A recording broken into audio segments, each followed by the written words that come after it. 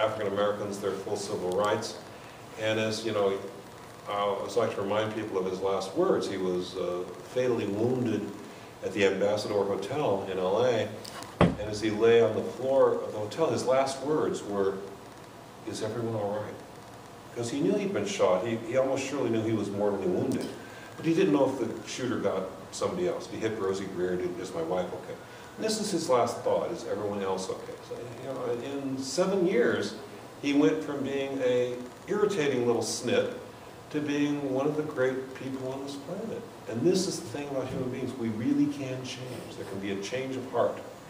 And that's what we don't see so much